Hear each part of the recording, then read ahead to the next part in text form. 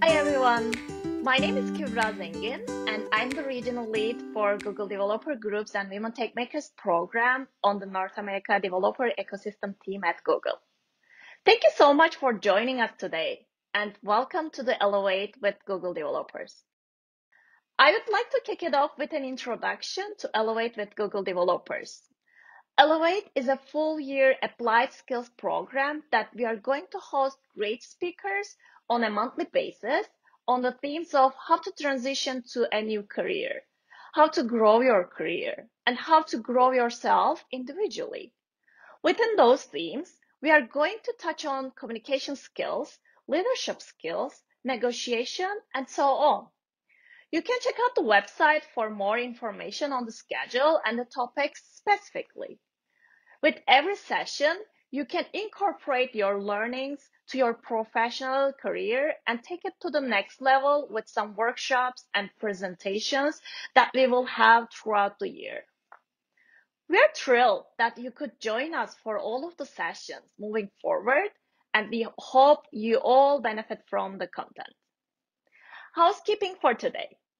First of all, as this is a great guideline for all of our events, I would like to remind all of you that let's be excellent to each other. To that extent, please follow all the committee guidelines on our website and the links we share. Second of all, add your questions to the chat. Additionally, be mindful of your questions. And last but not least, we are here to help with your all questions. If you have any concerns or questions, you can share with us at elevate-team@google.com. All right, let's get it started. Today's session will start with a presentation followed by a Q&A session. You can ask your questions during the presentation on the comment section, and we are going to address all of the questions in a timely manner to get answers from the speakers. With that said, I would like to hand it over to our first speaker. Thank you so much for having me today, Google developers. I'm so excited to be a part of Elevate Training. My name is Elizabeth Morgan. I'm here today. I'm going to talk to you about how you can update your LinkedIn, your resume, and your network as you prepare for a career change, especially in these virtual pandemic times. Okay, so a little bit about me. I've been on LinkedIn since 2014. I started developing my LinkedIn profile. I showed off my skill sets, learned how to really utilize the platform, and now I'm on LinkedIn each week, sharing tips and insights that I've gained from the industry, talent acquisition, my own experiences, and I show off my insights to over 43,000 followers. In my spare time, I have fun making earrings, kind of like these ones that I'm wearing right now. I'm on Etsy, I'm hanging out on Instagram, crafting, I'm gardening, and I love making gluten-free treats. But the main focus and credibility for today, I review thousands of resumes here at Google. I spend a lot of work time reviewing technical program manager resumes and software engineer resumes, many of them which come to me through situations where people are changing their careers and they're trying to show how experience they have from other companies or other positions are really making them qualified for this new role. So I'm going to talk about that today. Here's a little bit about the agenda. So today I'm going to talk to you about career change struggles that a lot of people experience that they talk about. I'm going to explain to you how to update your LinkedIn so that you are credible and you can be seen for the right opportunities. Update your resume to utilize your previous skill sets so that you really show off that you are qualified for this new change that you're trying to make. I'm going to give you some insight about how to tell your story on social media, to recruiters, just as your own brand. And I'm going to talk about how you can rally support as you make this change. So these are the things we're going to work through today. Okay, so we'll start with the challenges. So challenge number one, it's hard to make a career change, to move into a new opportunity, especially when you don't have the skill sets. So for example, maybe you're an analyst, but you really want to become a developer. You really want to work on code. If you want to start applying for those coding positions, you have to build up skill sets to do that. I'm going to talk about some examples a little later on today about how you can do that, but it's really important that you build yourself up, you show how you're qualified for the positions that you're moving into. So that's the first challenge. The second challenge is you don't know how to develop skill sets to make the change. I'm going to talk about that a little later in this presentation as well, but changing careers takes time. There is a myth floating around that people just think that they can move into a new position without a lot of effort and preparation, but unfortunately that's not the case. It actually takes some strategy, it takes time, and you have to be patient with yourself as you're working to learn these new skills to show off how good you are at them. And then finally, the third challenge is figuring out how you can advocate for yourself on various platforms, whether it be on LinkedIn, whether it's on your resume, or whether it's you're starting to have interviews with staffing teams. There's a very good chance that you actually have more skills than you think you do. And it's important that you really learn how to bring those forward and advocate that you're great for the role. So I'm going to talk about that today. I'm going to go through these challenges and explain how you can make them not challenges. And we're going to move through that now. So I don't have the skills to move into this new position. I'm passionate about it. I really want to move into a developer role, but I'm in human resources or I'm a recruiter. So the first thing that you need to do is find ways to develop these skills. I have a few examples that I've added on here. You can volunteer, especially I'm from the Bay Area. A lot of people in the Bay Area are starting their own companies. They're designing their own projects. There's a good chance that you have a friend or a coworker who's starting their own thing and they could use someone to help them build out the platform. If you're looking to change into a more technical role, you can volunteer and get involved that way. You can take classes, you can go back and get your degree. If you don't want to commit that much time, you can get a certification. There are numerous platforms you can get certifications. You can reach out to a boss or a coworker and maybe someone who is currently doing a position that you're interested in getting involved in. You can reach out to them, let them know what you're going through, and ask if they'd be willing to let you sit in on some projects or meetings that they're doing, or maybe just spend a couple hours a week, maybe take external time and just take that extra time to really dive into that skill set, that passion that you want to get more involved in, and show yourself off that way. Part-time work. When I was getting ready to move into the human resources field, I wasn't able to find any internships, so I actually started volunteering part-time at the local food bank within their HR department. I was helping sort through things, file, help with kind of standard HR paperwork type things, but it gave me some hands-on experience that I wouldn't have gotten if I hadn't volunteered, if I hadn't taken on a part-time role. So all of this comes together, joining clubs, societies, organizations. There are a lot of meetups. Many of them are virtual right now, but if there's a passion that you're wanting to get more involved in, a skill set that you're wanting to develop further, these are just a few ideas out of many that you can just involve yourself in so that you can, one, meet people who are doing the things that you're interested in, get their insight, learn from them. Two, find opportunities to build those skills up yourself. So that's how you knock down that challenge of, I don't have the skills to make a change. Here are some ways that you can meet people and you can gain those skills so that you no longer have to deal with that. Okay. Next thing we're going to talk about is how to advocate for yourself. So when you're changing careers, there's three main areas that you're going to need to advocate for yourself. On LinkedIn is the first one. your resume the second, and when you're networking is the third. I'm going to go in depth within each of these, but I'll briefly touch base on them now. So, advocating for yourself on LinkedIn, it starts by having a credible LinkedIn profile. I'll dive into a little more in depth how you can do that, but you can just Google getting to the LinkedIn All-Star status, and that is a great first step. On your resume, you want to prove that you have the skills the company says that they need in the job description. You can prove that you have those skills through what I talked about on the last slide. All of the certifications, the groups that you're a part of, the projects you've been working on. You can talk about all of that on your resume so that it's not as much of a weird career jump that recruiters see when they're looking at your resume. For example, if someone hasn't done anything from the previous slide, if someone hasn't gotten creative and they're currently a baker and they're trying to code, they want to get into some sort of entry-level software development role, they're going to be a lot more likely to move forward with the position.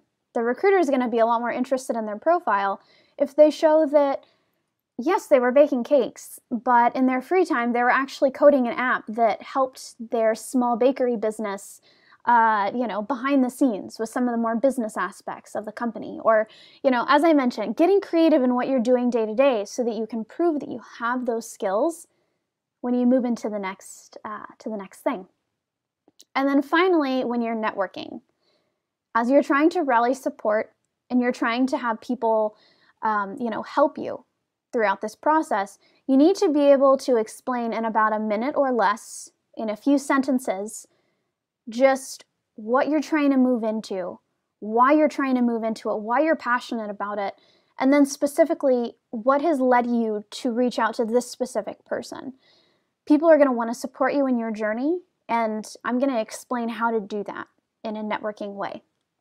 So let's hop into the very first one on LinkedIn. I'm going to briefly talk to you about how you can get to the LinkedIn All-Star status. I have been at the LinkedIn All-Star status for a few years now. It's gotten me so many cool opportunities. I have not actually applied to any of the companies that I've worked at.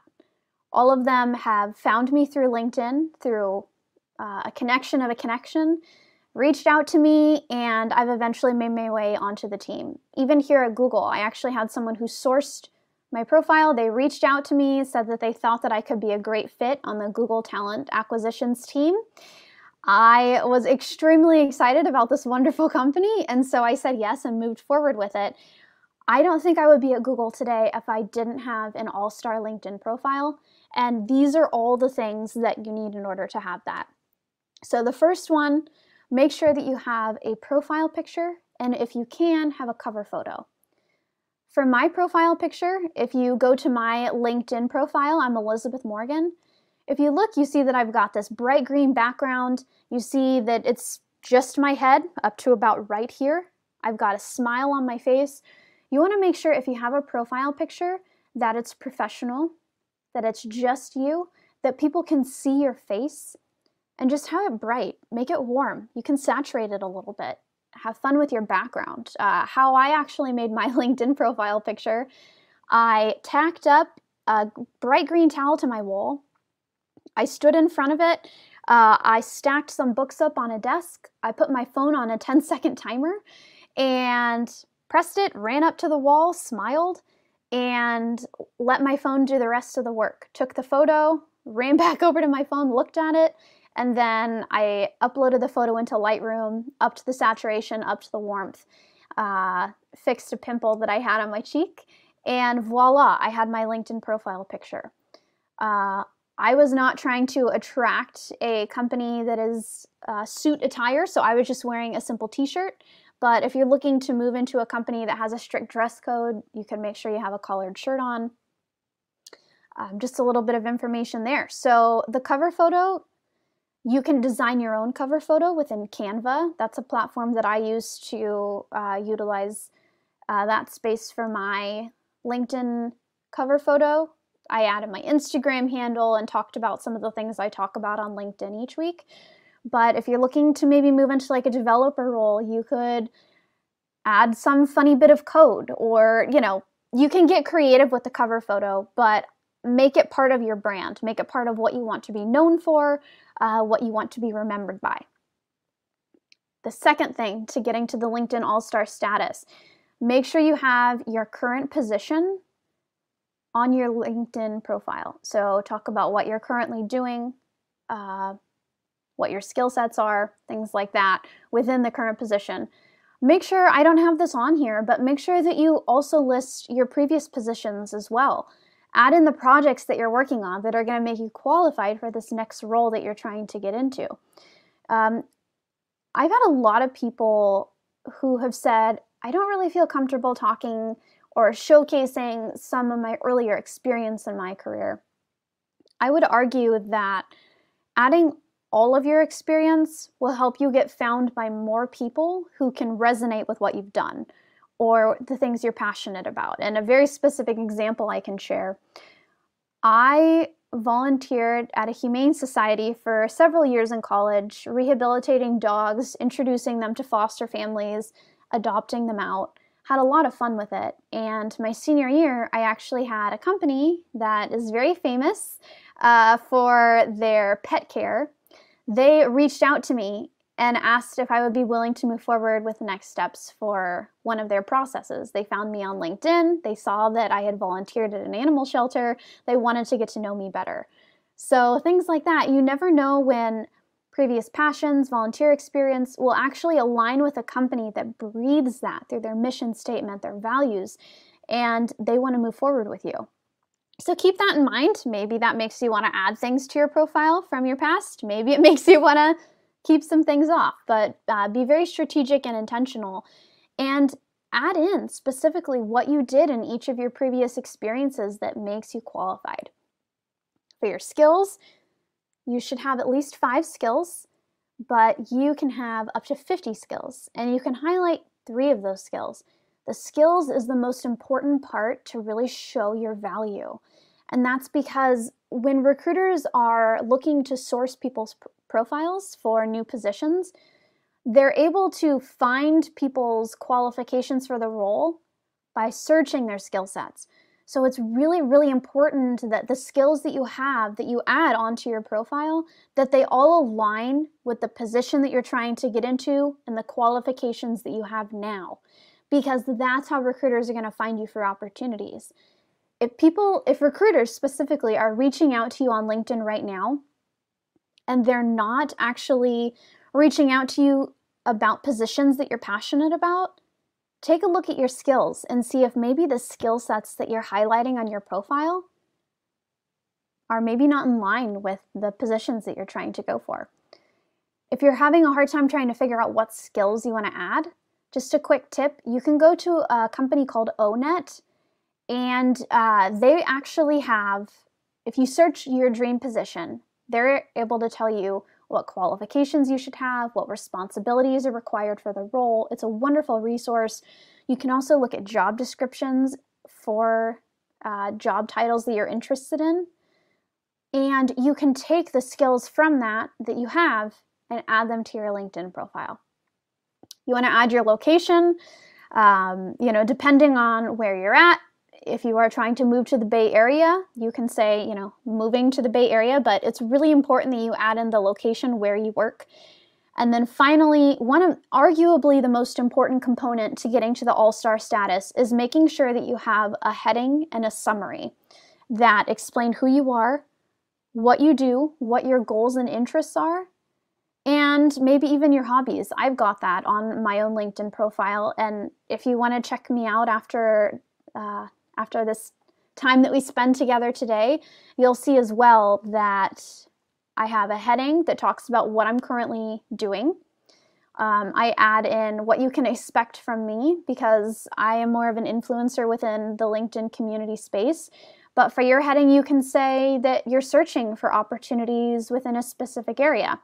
You can talk about your current company or position, but you only have a few lines to catch someone's attention. I want to say, don't quote me on this, but I think it's about 15 words that you get total within your heading, Within your summary, you get a few hundred characters that you can sort of get as creative as you'd like, but within your heading especially, you want people to click on you. So you can say that you're open to opportunities in a specific field, or, as I mentioned, you can share where you're currently working at. Mine is people operations at Google.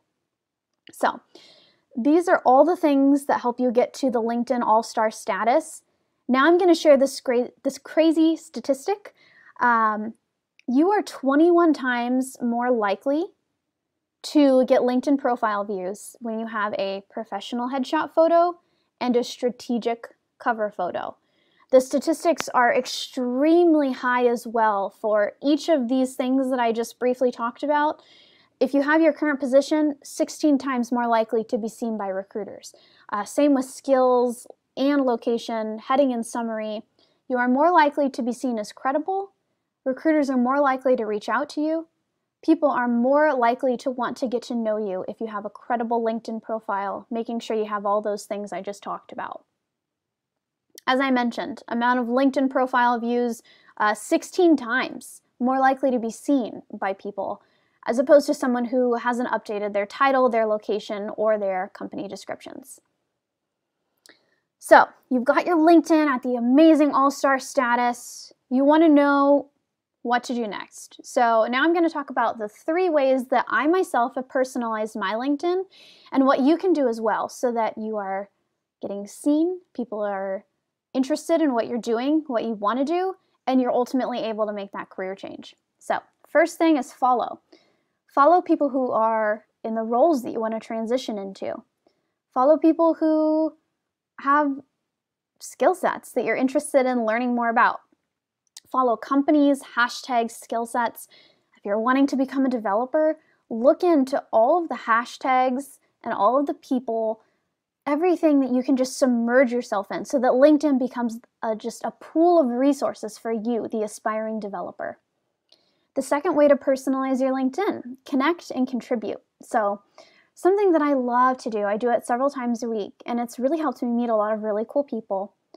I just go through my newsfeed and people who have just been really thoughtful with something they've posted, I love commenting on it, relating to them, saying that I agree with what they're saying, sharing a personal story, thanking them for being vulnerable, sharing my own experience.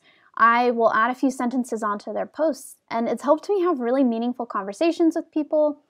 It's helped me to meet other people who have then offered me opportunities and various job positions. A quick little side note of something cool that happened.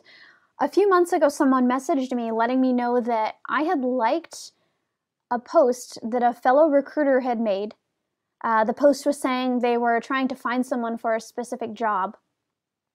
She saw the post and reached out to the person who had made the post, and she's now working on that team. And it was all because she saw something that I had liked. Because she was in my network, she was able to see it, and now she's on the team. So you never know when a like or a comment could help someone else too. So contribute to the platform, connect with people on things that interest you. And then finally, this third way to personalize your LinkedIn, things that I recommend you avoid doing. So a lot of people have headings that are extremely long. They don't utilize the very small amount of space that they have. And within their headings, I see a lot of people who write, seeking opportunities within the, and then it cuts off, ... So all I see from their profile, based on when they're commenting and liking other people's, posts, I don't see anything about where they're from, what they're trying to do, what they're doing, as opposed to a heading similar to what I mentioned mine is earlier, people operations at Google. People know what I'm doing. They know what company I'm at. And then the second half of my heading is posting career content weekly. So, people might hop into my profile noticing that I'm from Google, and then they might decide they want to follow or connect with me because they see that I'm creating content on there each week. So make sure that you have a heading that's descriptive of who you are, where you're trying to go, and that it cuts off in a very strategic area so that it's not seeking opportunities in ... which would mean people would have to click on your profile to learn more about you. if they're not interested in your first few words in your heading, they're not going to click on your profile. So make sure that those first few words are very strategic. And then finally, or a second thing to avoid is dumping past experience onto LinkedIn without sharing how it impacted. So recruiters have a general knowledge of what jobs are, what skill sets you need to have, what things you do within the jobs, but they don't know what made you special while doing the job. How did you contribute? What were you known for? During this 9-to-5 or this volunteer project, what made you unique and how did you go above and beyond? Add that into your LinkedIn. You can check out my previous LinkedIn experience and you'll see that I'm giving specific percentages of ways I impacted things. I'm talking about what I brought of myself to this new role or idea that really ramped it up in ways that maybe someone else didn't. And then finally, spam messaging hiring teams asking strangers for referrals. So you really want to avoid reaching out to people and asking them to do things for you. People are less likely to take an interest in you. They're less likely to want to help you. As frustrating as it is when you're blunt in that way and you ask someone to do something for you and they don't know you, it's harder for them to advocate for you. So get to know people, support them, and you will find yourself starting to build meaningful relationships with people. And from there, you're able to start helping them how you can and receiving help in return.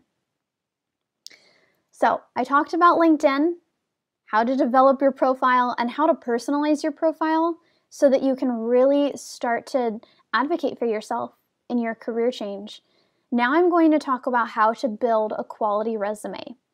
I've reviewed over 40,000 resumes in the past 3 years, and I am here to tell you things that you should do to your resume so that your point gets across that you're qualified for the role, your resume gets to the hiring manager, and you're able to move forward. So I've shared a few things here that I recommend. First of all, try and keep your resume to 2 pages tops. I have heard recruiters at various companies say that people who have 3, 4, 10-page resumes, it's actually a red flag for recruiters because some recruiters have said that they see that it means that you can't eloquently sum up your experience, that maybe you don't communicate very well, that potentially you are someone who thinks that they've done more than they've actually done, and it's a red flag. So try and keep your resume to 1 to 2 pages. 2 pages if you have a senior leadership quality background experience, 10 plus years of experience. And make sure each experience that you have, try and just have 3 powerful bullet points. When I say powerful bullet points, I'll move into the little blue dot here. For each bullet point of experience, showcase how this experience makes you qualified for the next experience you're trying to move into. So powerful bullet point, prove that you are quality for the role, that you're someone that my company should invest in. Why did you apply? What makes you qualified? The third recommendation I have for your resume, take 2 or 3 lines at the top of your resume if you can. You don't have to, but it's always impactful when you just quickly share a couple sentences why you're applying for the position, what makes you qualified, and maybe why this specific company. You can just share in 2 or 3 sentences total, but that's a way that you can really cater your resume towards the company or the position you're applying to make the recruiter's eyes kind of light up and go, oh wow, they didn't just spam send this in, they actually really seem qualified for this opportunity that I have. This red little circle right here kind of aligns with the green one above. In this red point, I say, show your impact, not just what you did. Kind of like I shared on LinkedIn, your LinkedIn and your resume are going to go hand in hand. You can knock this out in just a single weekend, spend a few hours eating some yummy snacks, listening to some good music, and just cranking it out.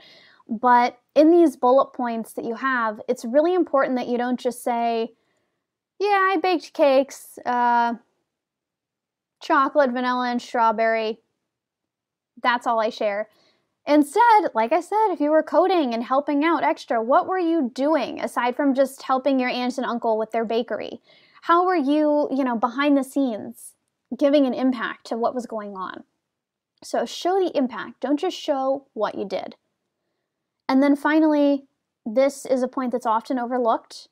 Make sure that your resume is easy to read, that it's in a simple format, you don't have any spelling errors, and that you don't have any fabrications. Make sure that your LinkedIn and your resume show that you were working at a company for the same amount of time, you had the same position. Any sort of errors between your LinkedIn and your resume could warrant a recruiting team passing you up for fear that maybe you're fabricating on one of the platforms. So just make sure that you're truthful about what you've done, where you've done it, what you contributed, and make sure that you don't have any grammar errors or spelling errors. Okay, the final thing I'll talk about today, and thank you so much for bearing with me through this point. I'm actually going to be answering some of your questions live momentarily, so thank you so much for sticking around at this point. Okay, so moving into networking. I have 3 main components to networking so that you can successfully advocate for yourself in your career change. So the first thing is the elevator pitch. I talked about this earlier. It's so important to have 1 to 2 minutes prepared. I have done this myself. I've actually looked at myself in my mirror and rehearsed it, but you want to be able to share what you're currently doing, what you want to do, how you're developing yourself to do it, and what's been inspiring you along the way. People want to know your story. They want to know your motivations and your goals. If you can share them briefly and you can share them impactfully, people are going to want to help you. Really rehearse that. The next aspect of networking, make sure that you're talking to the right people. So I don't know if there's necessarily wrong people, but there are people who are more likely to help you be successful in your career change. Hiring managers, recruiters, people who currently do the job that you're interested in, your current coworkers, and even friends. These are all people that you can reach out to. You can tell your elevator pitch above to, just in the middle of conversations. Maybe you're catching up. They ask you what's new with you. You can share your elevator pitch with your family, even as sort of a practice round. Maybe your family knows someone, a relative, distant relative, or even a friend of your mom who is currently coding something really cool. And maybe they're able to help you. They're able to get you on board, spending your free time volunteering, contributing towards a project. That's something you can add to your resume. You practice your elevator pitch. You're getting to know people who are doing what you want to do. So, talking to the right people. And then finally, there are quite a few ways that you can network even during these pandemic times. LinkedIn is my favorite way to network. You have so many people at your disposal that you can just reach out to very easily. You can share your elevator pitch with them, let them know why you're connecting with them specifically, what they're doing that fascinates you, that's caused you to reach out to them. You can network on Facebook. Facebook, in my opinion, is really changing in a cool way. Yes, you have your family on there. You're less invested in what people from your high school are doing. But what's cool about Facebook is you're now able to join groups of people who have shared a similar passion. For example, I mentioned earlier that I make my own earrings. I recently started my own earring business. In my spare time, I've actually joined polymer clay earring groups on Facebook where people give each other tips. They sell their supplies. They really try and help each other out. Give recommendations on how they can further improve their earrings. I haven't looked because I'm not working on becoming a developer or, changing my career in, a substantial way, but look into different groups on Facebook and see if you can join any of those and maybe meet up with people virtually, socially distanced, and just get to know them a little more and what their background is. And then finally, coffee chats. As we move into hopefully a healthier year, 2022, maybe later stages of 2021. I'm not sure, what networking and coffee chats are going to look like in the coming months, but It's very easy to reach out to someone just like how I'm communicating with you right now virtually and just get to know them. Ask for 10 to 15 minutes of their time to get to know them further. So here are some ways that you can network into your career change. Now, to just wrap all of this together, it is not easy to change careers. It is not easy to find a job. It takes a lot of time. And your efforts, what's really challenging about this process is you put a lot of time into this at the beginning and you start really sharing yourself out with the world, and not everyone resonates and not everyone helps, and it's very discouraging. But you're going to come across these gold star people who are there for you, who want to help, groups that want to get involved and impact, similar to this group that you're following today. Your first job application, your first networking conversation, it's not going to be your last. It's going to take time. But the more effort you put into this, the more quality things are going to happen. So keep that in mind. Another point, you are more than your rejection.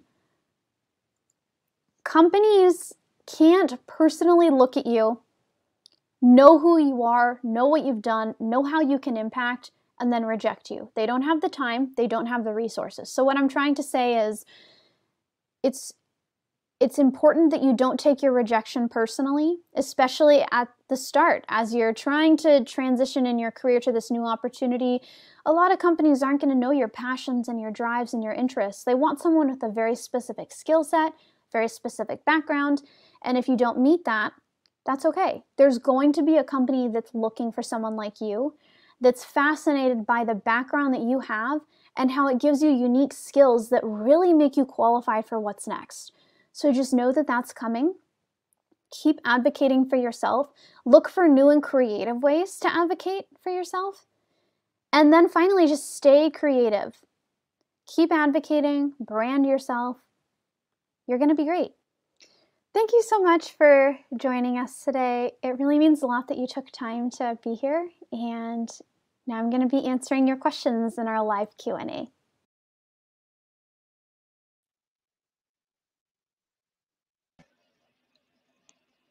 Great.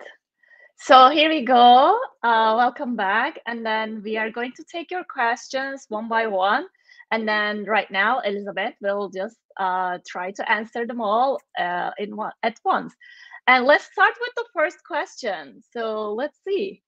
Okay, I will just read it out loud so everyone can just see. When taking classes certifications, how much does it benefit you to go to the specific accredited type or big name places for those? Do recruiters, companies hold bias for certain ones? Great question. It really depends on the company. Something that I really recommend that you do is look at the company's website and see what things they are involved in right now. Maybe they are partnering with different coding groups. Maybe they have their own coding groups that you can look to get involved with. Those coding groups might have social media platforms, whether it's on Instagram, YouTube, or even Facebook that you can look into. So I'd say really depends on the company, but do your research on the company and you should be good. Just having any sort of class or certification experience that aligns with what you're trying to transition into is only going to help you. I also realized I just jumped right in, and I just wanted to quickly take a second to say thank you everyone for being here. I was having fun chatting with you, and I know we don't have a lot of time together, only about 20 more minutes, but you can message me on LinkedIn after this, and I would be more than happy to continue a conversation if there's anything I wasn't able to answer in our time together. So, all right, moving right along. Thank you, Elizabeth. Yeah, this is great. So yeah, thank you so much, Alice, for asking this question. And then we can just move on to the next question then.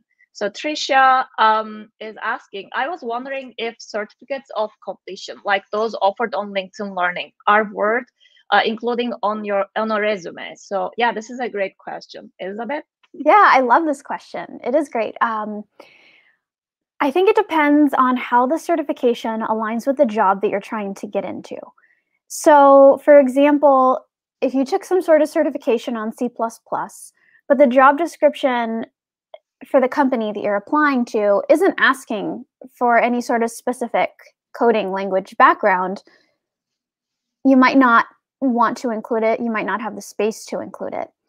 But if you are looking into, applying to a role that is looking for you to have a specific type of background, maybe you don't have it, you can include these certifications.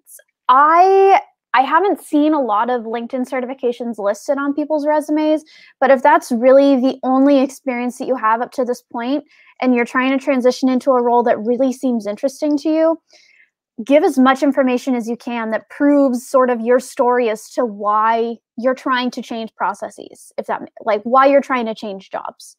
Hopefully that answers your question. I'm getting a lot of questions on the side too. Really great questions. Yes, perfect. Cool. Thank you. And then the next question coming from Jay, how much effort does personal portfolio website bring? Yeah, great question. For larger companies, it really does depend on the role. If the position that you're applying to is looking for someone who's going to be designing websites, any sort of client work, you should absolutely include your website. And I would recommend including it anyways, on the off chance that the team wants to look into your background a little bit deeper. But yeah, I'd say include it. There is no harm to not including it. But including it does give you a chance to get to know people who might want to, how would you say it? People who want to invest in you. One thing that I would say to be really careful about with your portfolio is make sure that you have really quality information on there, that it's very aesthetically pleasing. You don't want people to say no to you because they don't think you have a good portfolio. So just keep that in mind and be very critical of what you do decide to share with the staffing team. Amazing. So thank you. And then the next question is, for a technical role, how much detail would an HR expect when it comes to how many and what kind of platforms have I worked on? Great question. So the HR person who's reviewing your resume, they have a lot of technical lingo experience. They know what types of coding backgrounds and platforms you should be using, synonyms for what you've been working on, and they're going to share your profile with the team. I recommend getting technical on your resume because they should have that knowledge, but more importantly, they're going to be sharing your resume with a hiring manager, and that person has done your job and knows the background. So don't worry too much about getting overly technical in your resume, but when you are getting technical, make sure that you're sharing the impact.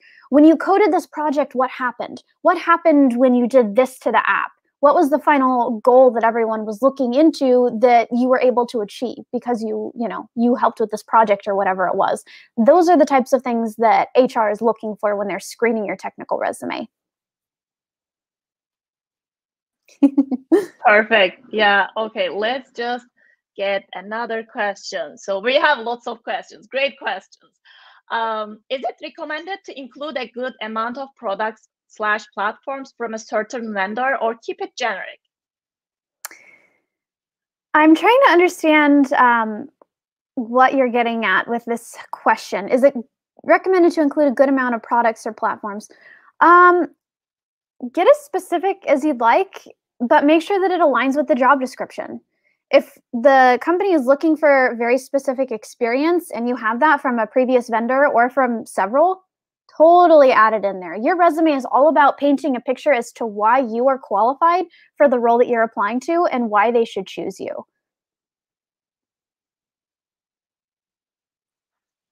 Perfect. And then we will move on with the next question. A bunch of questions, Elizabeth. Just keep tight. We have 15 minutes left. Yes. Yeah, these are great. Perfect. Noel is just asking us, is it okay to reach out to directly hiring manager, letting them know that you have applied for the position and would love to schedule a conversation? Yeah, I know that there were a few questions kind of centered around this, so I'm thinking maybe I can respond to this question and maybe knock out a few other answers as well so that we can keep moving forward. It's definitely challenging to try and get in touch with the hiring team on LinkedIn because they get a lot of outreach from people.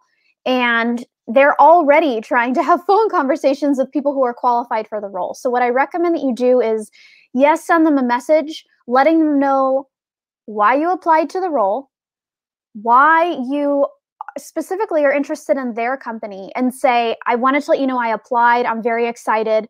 I hope that you take an interest in my profile. You don't have to follow up asking for a phone call, because the truth of the matter is, if they're interested in you, they're going to try and set up a phone call.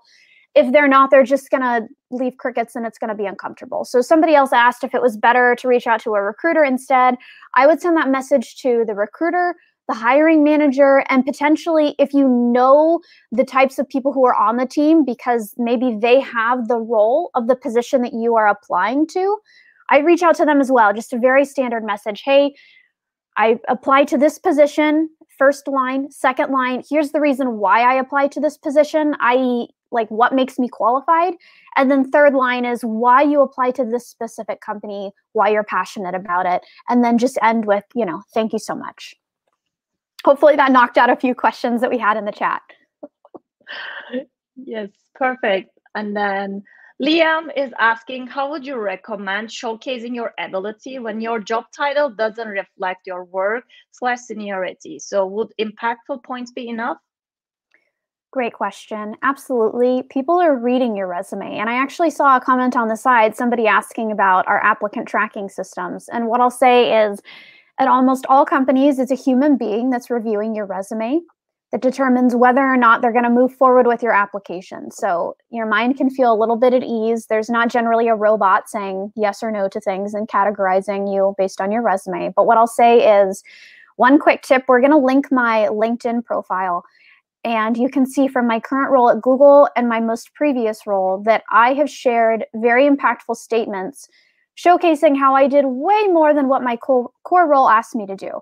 And so to answer your question a little more specifically, there's a good chance your job title is not going to reflect the hard work you put into your role, the skills that you've gained. That's common. It shows that you're ready to grow and move into something new. And that's what recruiters and hiring teams are looking for. So what I recommend that you do instead is really hammering down on those impactful points on your resume.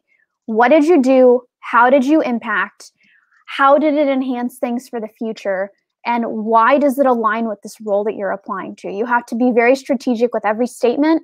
And if you'd like, as I mentioned, you can hop over to my LinkedIn and see how I worded some stuff on my LinkedIn profile, because that's exactly how my resume bullet points look as well. I hope that helps. Cool. Thank you so much, Elizabeth. And then these are really great questions, as I said. They are. It's just wonderful. Yeah. And then I'm hopefully, all of this content, and then all of the answers are really, really right now useful for all of you. So Stacy, yes. So one of my actually friends here, so she's just asking, what is your thoughts on the one-page resume plus LinkedIn and links versus the multi-page resume? Great question. Everyone has a different opinion about your resume, what fonts you should use, what size, what colors. But the one thing that's important is the content on your resume.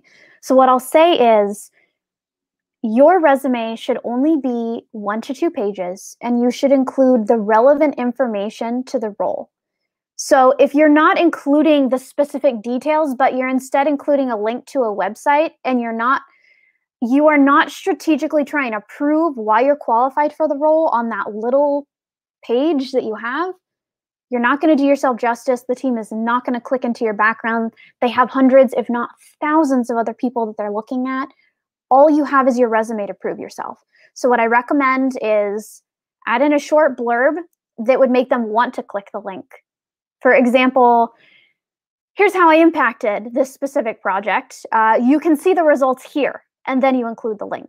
So I'd say you kind of want to smush the two together, Stacy, so that you have the links, so you're not having to make it 2, 3, I once screened a 27-page resume, too long, right? But make sure that you have specific reasons why the team should click into the link. Great. And then I guess next step, Naomi is asking, what was your experience landing your job at Google? What would have you done differently when applying / interviewing? Yeah, this is actually like a common question, I guess, coming from all of the people around the world. So yes, Elizabeth. Yeah, I actually did not apply to Google. They had a sourcer who reached out to me on LinkedIn, said they were interested in my background and they wanted to start a conversation. And I, of course, said yes. So I worked harder for my Google interview than I ever have in any other interview. And I recommend, I wouldn't do anything differently, quite honestly. I really worked my butt off and put a lot of effort into it. I researched all of the information about the team I'd be joining. I read books on the HR leaders who had founded the HR departments at the company. I did a ton of research. I made note of all the processes that they used to make the company what it was.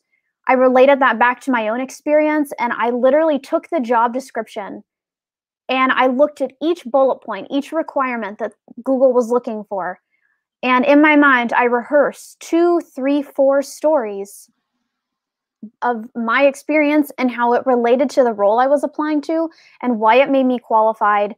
And I remember having a glass of wine sitting in my bathtub and a cupcake and just rehearsing, talking out loud. I probably sounded crazy, but just laying in my bathtub, drinking wine, rehearsing it 2, 3, even 4 days 4 days before, and put a lot of time into it and really worked on advocating for myself. So I recommend just doing the same for you at any company that you're applying to, where you're really passionate about the role and where you really think you align with the position.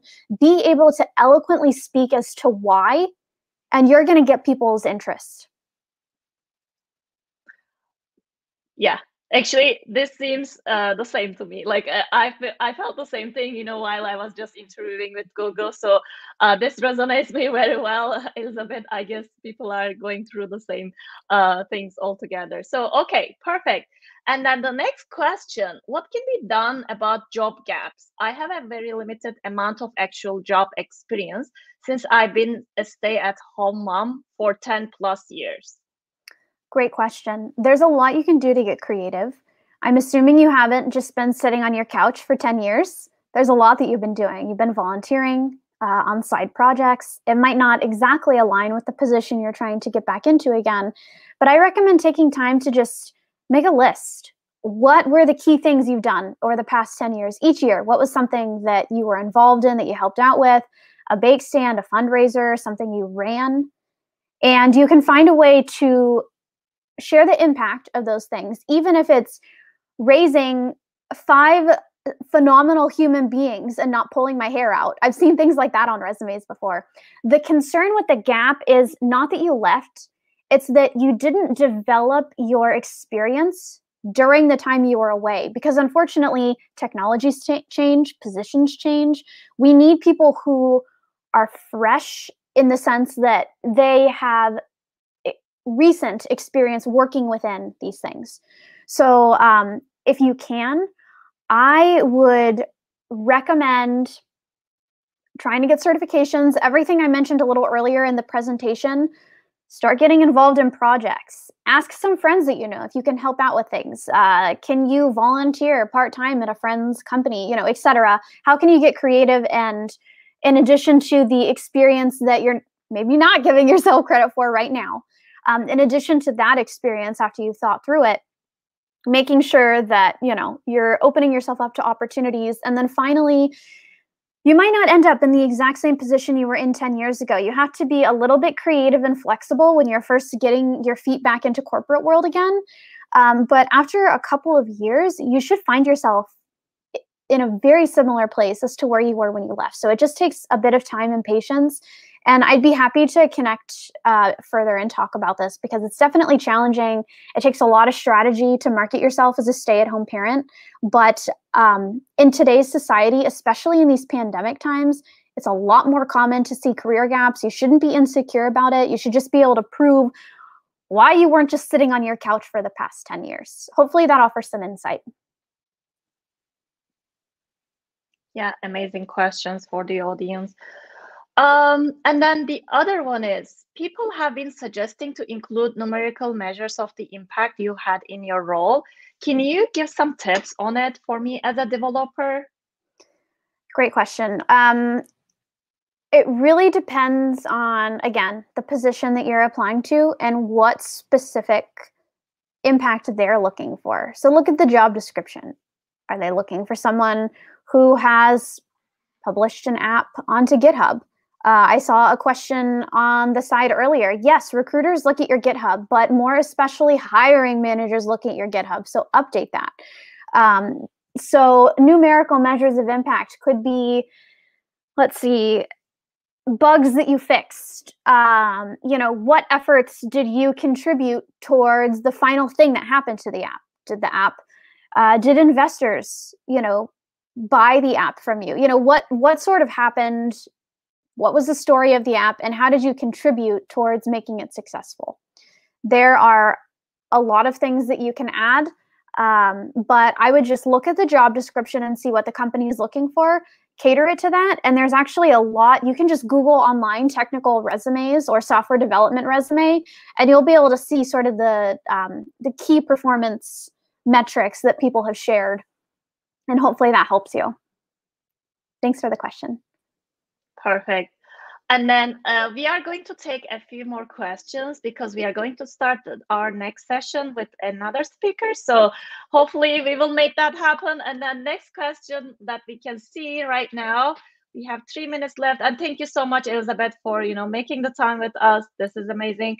Alice, so she's asking, in starting a LinkedIn presence now, should we start with early projects and show a linear progression, or start with current / most impressive, then slowly share past and dump all at once? I say dump it all. What I did, I took a Saturday, made some brownies, sat down, had some coffee, ate some brownies, and just copy pasted everything from my resume into LinkedIn. I added all my relevant skill sets that aligned with the types of positions I was applying to. Just got it done. It's less stressful that way. Perfect. Great tips. And then Sahil is asking, how do I decide between trying real hard for a job in the top tech companies versus a job where I would do really well, be satisfied, and grow as a professional? That is an interesting question, because I would argue that the second area of that statement can be done in a top tech company. It just depends on your perspective, your motivation, and also your interest in the role. So I'd say to really decide what you want to do, apply to the positions that you're passionate about, really interview the team to see if the things that they're doing, the ways they're communicating, the projects that they're working on, if it aligns with who you are, what you do, the types of people you want to be around, because you're with them 40 hours a week, and make decisions based on that. There's a lot of amazing teams and wonderful people no matter where you land up. It's just a matter of your priorities. Definitely. And then one last question we can take, I guess. And then good one. Final question. Here we go. Yeah. Drum beat. Ooh, they're really thinking for us. Thank you. Actually, we had great questions like on the side. I'm sure we maybe when you have time or something, you said that you are happy to just take other questions on LinkedIn, or like maybe we can just share some contact information too. So yeah, absolutely. Cool. Perfect. Thank you. And then last question. Yes. Do HR or recruiter look at the portfolio if you are applying for a backend position? Yeah, they absolutely do. Everything that you share is going to be reviewed if you make it far enough along in the interview process. So I'll close with that. Thank you so much for having me. Feel free to connect on LinkedIn. I made a post about this earlier. I think for those of you who had questions that were a little less personal, I actually recommend commenting on my LinkedIn post so that we can get a conversation going and help as many people as possible. I only say that because my LinkedIn inbox is pretty inundated. I get about 100 messages a week, and it's pretty hard for me to respond individually.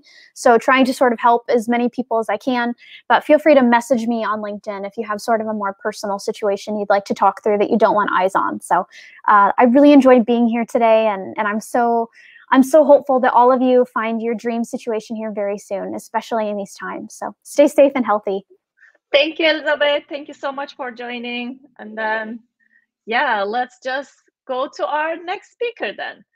So I would like to introduce our next speaker, who is Jason Scott from the North America Developer Ecosystem team, and he will be talking about the networking piece topic, actually, which is a quite interesting topic. Let's just welcome him.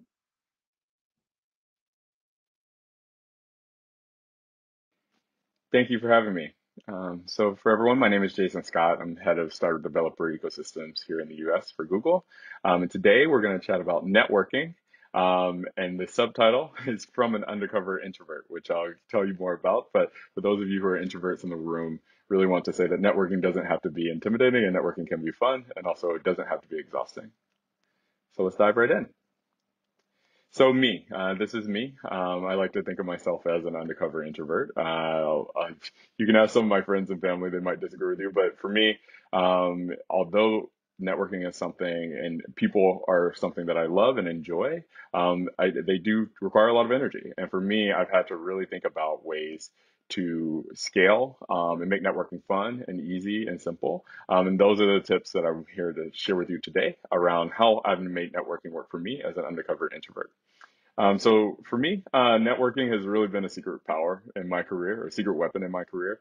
When I think about my career, it's a lot of serendipitous things that have happened. I started my career at MIT.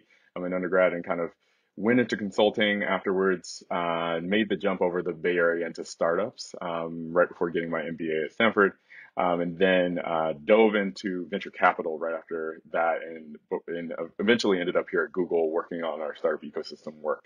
But the common thread that I would love to kind of reflect on with respect to that is in my journey is that every job that I've taken has actually been because there was someone that I knew that introduced me either to that organization or to someone at the organization and was able to vouch for me. And it really makes me think about the power of the network, and that I candidly am not someone who does well in the interview process. So I've really been able to rely on people to help me and open those doors, and rely on my network to do so. And when I reflect back on kind of why networking has kind of been at the forefront of my life, there are a few moments throughout my kind of upbringing that really stand out. The first, and don't laugh, but the first is one of my favorite movies. One of my favorite movies is Pay It Forward, a movie that came out in 2000. That movie is all about doing things for other people without the expectation of something coming back your way for the sake of just helping others. And I'll get to how that applies to networking soon, and why and my philosophy around networking. But remember that is one of the topics. Secondly, was a book that I received when I was 18 called Never Eat Alone. And that book is all about networking and again, how to make other people successful as part of your networking strategy and kind of your philosophy around networking. And then lastly, I remember doing superlatives often, as many of us do, both at work and when we were in grade school. And one of the superlatives that I won back when I was in high school was around best supporting actor. And for me, that has really stayed with me as something that really, I know we joke around kind of if you were to win an award, Academy Award, a Golden Globe, what would that award be? For me, truly, the best supporting actor role is something that I've always respected as someone who's really able to lean in and help someone else be successful. So we'll get into the theme of networking, but the philosophy for me has always been around how do I help other people be successful in my network and put a lot of value into my network so that my network can then everyone can then be elevated to be more successful in their journeys. So networking first it comes in many flavors, not just the ones on the top of the slide, but many flavors, inbound, outbound, organic. And we'll talk about how to apply some of these tips and tricks, regardless of the context with which networking is starting for you, how to apply and make networking easy and fun. Secondly, it doesn't have to feel like work. I tell this to everyone. I know a lot of people find networking daunting, find it exhausting, but networking should be fun. And you can find ways to adjust your strategy around networking to make it fun and integrate it into things that you enjoy doing. And then lastly, it's not just for extroverts. A lot of people say, like to me, oftentimes, "Hey, well, I'm not an extrovert. I really consider myself an introvert. So networking and going to networking events and things like that really do feel like a burden to me." And what I'm here to say to you today is networking is not just for extroverts. Networking is for everyone, and there are ways to make networking feel organic to you and match the things that do give you energy. So, goal for today is to make networking feel less daunting, less intimidating, and to help you get more value out of networking, especially in this now digital first world that we've been in over the last 12 months.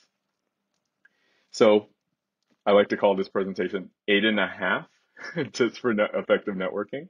We'll get to the half at the end, but I will walk you through 8 different strategies and just tips to really make networking work for you and the things to reflect on. Of course, we're not going to solve every challenge, and we won't go into a lot of detail in this short presentation, but they leave you with a few things to reflect on with respect to how you approach networking, and hopefully, again, make it easier for you. So, as you know, 3 different kind of ways in which networking happens. So there's proactive networking. Everyone has done outbound emails, cold emails, recruiting. Whether you're recruiting or maybe you work in sales or maybe you're looking to just learn more about a specific topic. Well, I'm sure all of us are guilty of sending that cold email to someone that we don't know, to a stranger, or someone that we know very loosely. Um, as a way to connect with them. So, proactive networking, of course, is something that I think is a valuable skill to know how to do well as a way to kind of create those connections. Of course, there's organic networking that happens. And this is something that we're all familiar with, whether it be at an in-person event or maybe you're a member of Clubhouse and are meeting people there digitally, but as a way to really and meet people organically and serendipitously. And we'll get to how some of these tips and tricks apply, even if it's something that was unexpected and the connection is unexpected and in the moment. Lastly, there's reactive networking. I think as we all kind of progress through our careers, and as you kind of become an expert in whatever field or function that you work in, you'll have more and more reactive networking in which people are reaching out to you to connect with you about various topics or requests to meet. And I know for many that is one of the ones that feels the most daunting because it is inbound, it's out of your control, and it usually comes when just when you're busiest. So we'll talk about also for those of you who are thinking about how do I manage reactive networking, ways to make that again a little bit less daunting, a little bit more manageable for you in your roles. And hopefully these tips aim to be helpful regardless of your situation. So first tip, I think before you're going into any sort of networking situation, I generally tell everyone you have to think about how can you be transparent and start with clearly managed expectations. I like to always remind people humans can't read minds, so don't force them to. And oftentimes, I think people, when they approach a networking situation, are often scared to get to the punch or be upfront about why they're looking to connect and really. But what I found is that for people on the receiving end, oftentimes, especially myself included, I like it when you just open with why you're excited to connect. Why always start with the why and what opportunity have you already identified for us to collaborate or to partner or for me to help you so that I can understand your goals and what are the goals of the meeting ahead of us actually connecting. Honestly, it allows you to focus the time, focus the conversation. The last situation you want is in the last 5 minutes of a conversation to then get to the meat of why you're excited to connect with that person. So if you can start out with that, it's not just for you. Again, it's out of respect for the other person and out of respect for their time, and to really make it so that networking is efficient and the conversation is efficient, and honestly, so that you're talking about something that you're both eager to dive in and can find ways to get there directly versus having to figure out how to navigate to the meat of the conversation during the conversation. So first and foremost, be transparent and don't be afraid to be upfront with why you're excited to connect with an individual. Next, the second tip I would say is do the quick research. I'm not saying dive in and learn everything about someone, but literally just taking 5 minutes. And in the slide I said 2.5, 2.5, but take 2.5 minutes to dive into LinkedIn, scroll, understand that person's past, their professional past, how have they gotten to where they are today. But secondarily, just do a quick 2.5 minute Google search, type their name into Google and understand, like, have they published any articles that are interesting that you find interesting? Have they been in any press that you might find interesting? And you'd be surprised what you might find as a common interest or common activity or common past, as a way to really kind of connect and anchor the conversation from the start, right? I always say the goal of your Venn diagram of your interest with another person's interest, right? And that allows you to really connect with that person and again, anchor the rest of your conversations and make it feel organic and natural versus trying to search for that during a conversation itself. Third, I'd say make it productive. And this is especially true for my introverts in the room. You have to find ways to expand your fuel tank. If you think of your capacity to being social as a fuel tank, find ways to expand it. Find ways to make it not feel like work, as we mentioned earlier. So how do you integrate networking into your daily activities versus finding ways to squeeze it in? For me, again, a good example is I enjoy fitness. It's something that I do every day anyway.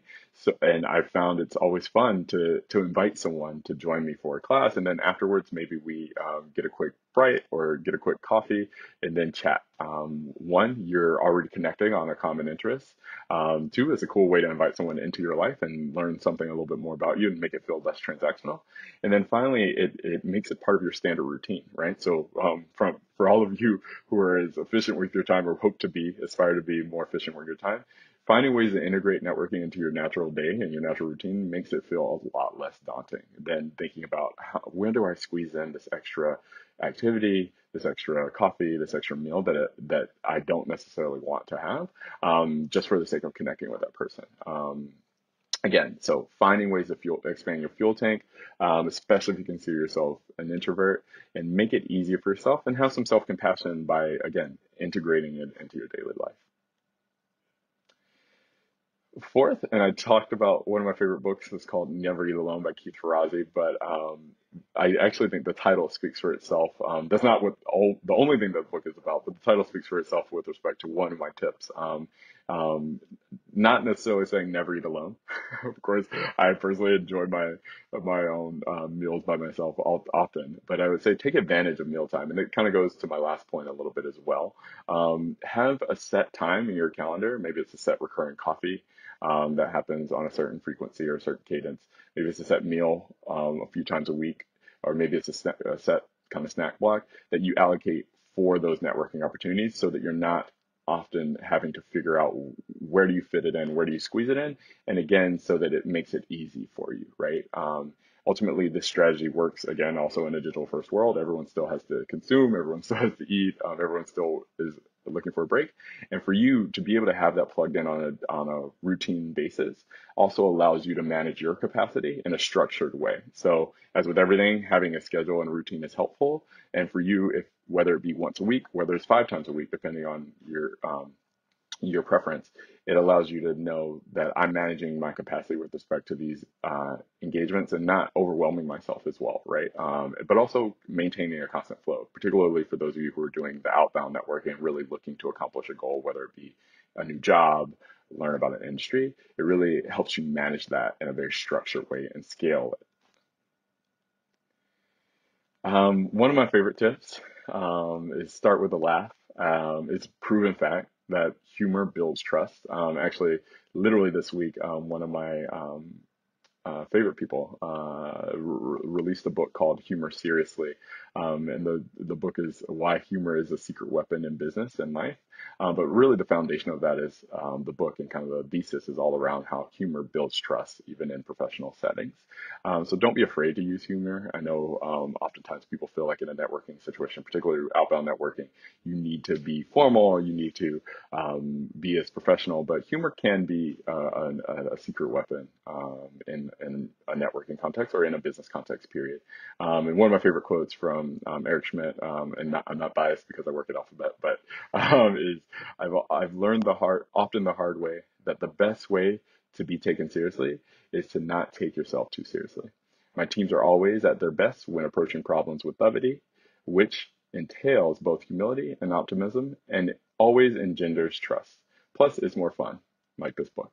Um, and so what I would say is that always use humor to your advantage, and don't be afraid to use humor to your advantage because humor builds bonds, it diffuses tension, it boosts innovation, and of course bolsters resilience in times where we could honestly use a laugh. And many of the people that you're connecting with will be excited and more eager to chat, having started the conversation with a smile. My next one is obvious, I would say, but be sure to take a few notes. I think your future self will thank you, is what I like to say. I know my future self thanks me often by jotting down some notes. I think the older I get, the worse my memory, I will say. So for those of you, maybe some of you can maintain and remember all of the touch points and the notes in your brain. But for me, I think taking notes, a few notes, jotting them on a notepad on my phone, or keeping a small writing pad in my pocket has always proven to be incredibly helpful. I will say jotting down a few notes and tips from your search and your research ahead of time, but more importantly, or most importantly, follow-ups immediately after each meeting. And it doesn't have to be long form. I think just a few bullets around, oh yes, in this conversation, I was going to connect them to this colleague. They were going to send me this thought piece that they produced, and we were going to connect again in 6 months on this topic. I think really allowing yourself to get all of that down allows you to free up space in your own mind and kind of move on to the next thing you have to do in your day, but also allows you to follow up on those even months later. And I oftentimes open up notes on my phone from many, many months ago as a way to remember interesting touch points with another person that I met, or as my own life situation or priorities change. It's a great way to validate past conversations and say like, oh yes, this was a person who, if this were to happen, I was going to connect with them. So let me reach back out to them about this topic. But don't force yourself to rely solely on your own memory. The next one, I would say, as you're getting to the end of any conversation or any sort of networking engagement, I'd say always remember to pass the baton. Network your own network is how I like to think of it as well. But the question I always ask myself, and as I'm engaging with someone, especially towards the end of a conversation, is who can I connect you with to help you achieve your own goals? And for me, that is incredibly important because ultimately that is how you build and nurture your own network, right? And that's how you add this person to your network. So best practice is always make sure also with these that double opt-in. So ultimately you want to make sure that you're never doing, I hate putting people in situations in which they feel obligated to reach back out to someone. So make sure you are doing a double opt-in and that any connection is of mutual benefit. But I would say always be sure to pass the baton because again, that's how you nurture your own network and grow your own network and add someone to your network in a very organic way, natural way. And then lastly, what I will say is, like I said, in the vein of one of my favorite movies is Pay It Forward. You get out what you put in to your network. And I think to connect it all, a quote from Keith Ferrazzi's book, Never Eat Alone, that I find really, really powerful is that real networking is about finding ways to make other people more successful. So think about how do you take that philosophy into your own networking and your own nurturing of your colleagues and your community.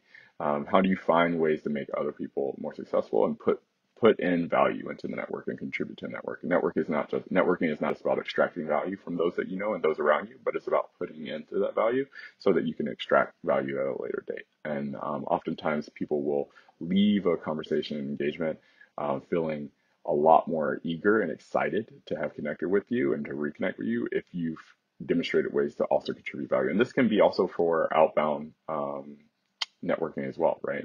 If you're reaching out to someone to learn more about a job or something that they've produced, always think about what can you contribute and who can you connect them to that might help them in their own endeavors, right? Might be a good connection from a prior conversation that you've had, even in your outbound networking, right? So always think about how you can pay it forward and how you get out, how you can get out more by putting in more into your network.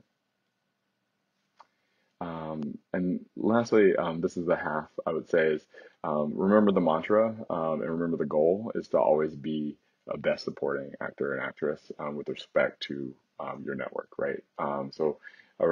Always networking is always about helping others, and I think you, as I mentioned before, you'll get out what you put in, and I think ultimately for me and for everyone, your goal should always be to to be known as the best supporting actor or actress within your network and really the person who's helped other people to be successful because ultimately that's when you find the opportunities come back to you and both organically as well as inbound because people look to you and know you as the hub within the network and the hub within the ecosystem.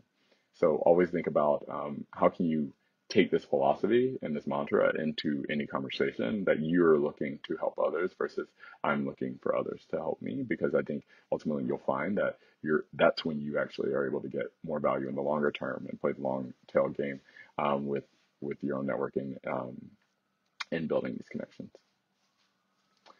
So lastly, I wanted to share some resources. I mentioned, of course, the book Never Eat Alone by Keith Ferrazzi is one that I would encourage everyone to check out. Secondly, there's a book called Humor Seriously by Naomi Bagdonis and Jennifer Aker. That is the book around humor and how it instills trust in your network. I, of course, jokingly, but included it. Real cute movie from 2000.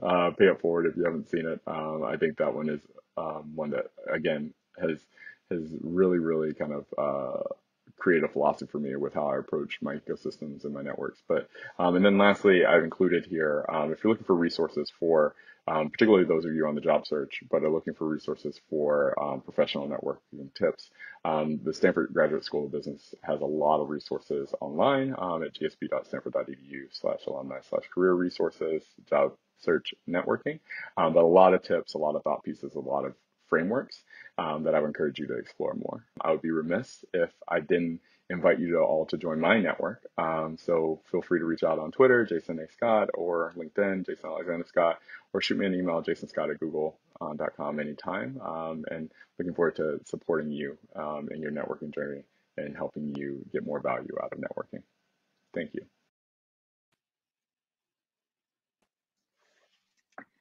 Amazing. Great. So this was perfect. Jason, welcome back. Thank you. Thank you. How's it Yeah, going? yeah, it's going well. So here we are. And then we are going to take lots of questions from the chat actually. So I would like to actually start with your tip.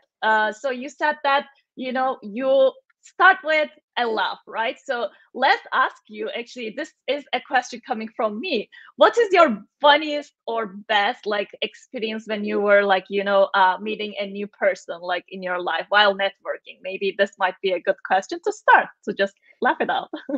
Yeah, I mean, for me, generally, and it's not even just starting with love. I think starting with a smile, and it goes back to what I was saying before around doing your research ahead of time. There's always some common interest. So for me, some of my best ones and best experiences are when we're doing an activity that just incites laughter. So whether it be trying to solve something together, I've done back when we could do these. Escape the room as a cool way to just meet new people, but also Yeah. be doing something that's fun and kind of makes everyone feel a little bit humble in those situations. So lots of those, but I would say and make it natural to you, right? So I think for everyone, it's thinking about what are those scenarios in which you do have fun, right? Whether it Yeah. be something active or something creative, and then how do you invite people into your world? Because people love novel experiences, and they also they love personal experiences. So yeah. Yeah, definitely. Okay, perfect. Thank you. And then let's start with the questions coming from the audience then. So the first question, what was your most daunting networking experience, Jason? So Yeah, and I think this everyone can speak or probably agree to this that usually the big kind of conferences and those types of events often feel daunting, right? You go to a Google I/O or you go to a Google Cloud Next, and there's tens of thousands of people there. I think for me, those are really, really daunting. I do find those types of experiences on the topic of introversion. I think they're really draining, right? And I think you have, to my point earlier, you have to really protect your fuel tank or think about how to replenish it. And for me, on the protecting side, it's all about being intentional. So I never, with those types of events, never just go in with the hope of serendipitously running into someone. I think it's just I have to plan ahead of time, like who and what are the things that are really going to be the highest yield for me, and like leave out all the other things, because honestly, you'll just exhaust yourself and then you'll end up quitting. I can't tell you. I'm sure a lot of people can. This resonates with a lot of people, but there have been some conferences where I've walked in, and then 5 minutes later, I said, okay, I can't do this. I've left, right? And I think you really have to think about protecting yourself and protecting and being and knowing yourself, right?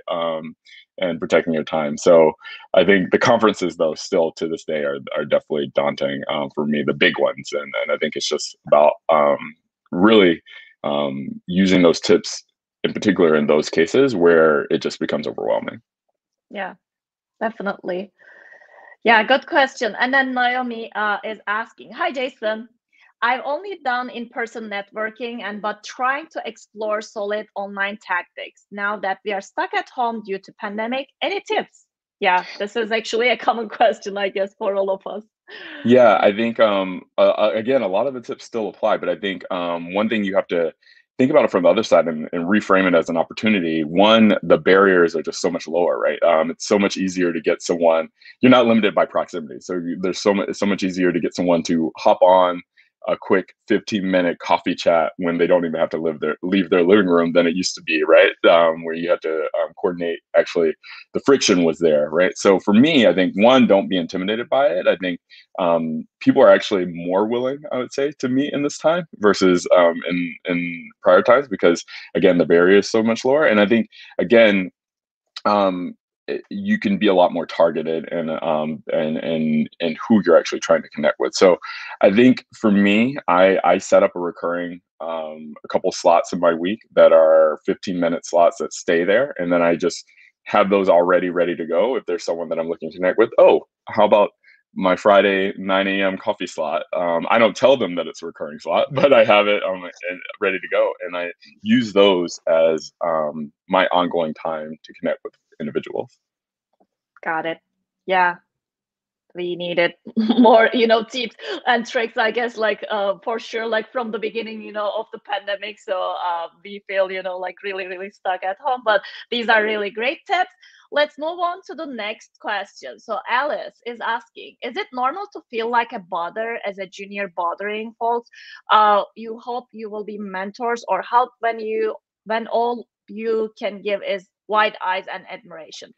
Yeah. Those are good. Go. No, I was gonna say, Yeah. I would say, don't downplay the admiration. I think I put this in chat, but people love flattery. And I actually, it's funny because I use the book, Keith's book, Never Even Alone, a lot. But part of the way that I actually met Keith as like a mentor was I said, hey, I really love your book, and I would love to just connect and hear more thoughts on that. And people love that, right? To be able to say that you did the work, you read their book or heard their talk that they spoke in, or use their product, right? And I think opening the door with flattery, that's definitely a tool, I think, that you can have in your arsenal as a way to get people to start the conversation. So the hook that you have to get people to start the conversation, because people love that. And I think people also love giving back in mentorship. So don't downplay that. You're not actually bothering, and many times you're actually providing value, because there are a lot of people who seek out opportunities to mentor as their own personal growth, a way to grow and give back. So don't downplay it. I think definitely use it to your advantage, particularly if it's someone that you actually do admire a piece of work that they've done before. But I can't tell you how many people have responded to an email just because I've included that one line, like, hey, I read this, or hey, I love this that you did, or hey, I watched this video that you did. That goes a lot further than just the, hey, I would love to connect. Yeah, it's not just one way, actually. Like, it's just two ways of, conversation. They just feed themselves to with those, questions or like networking opportunities too. I see this, like as an opportunity by myself. So yeah, good tip. So David is asking, does Stanford University help your network a lot? Yeah, Jason. I would say, so yes, I would definitely be lying if I said it didn't, but a couple things I would say, it also helps my friends and my my colleagues networks a lot as well. So don't be afraid also to tap into the networks of those around you. And and I talked about this, the value of sharing your network, but I often share my network as well, right? And so I think even don't find yourself limited to communities that you already are a part of. Like there are ways to tap into the networks and tap into other networks, even if you didn't go to school to this place or you weren't a part of this community group, etc. So definitely use it to your advantage. And I would say, don't be scared to do that. You never know. You Yeah. never know what's gonna happen, right? So yeah, definitely. Cool. And then next question. So what Sol is asking, hi Jason.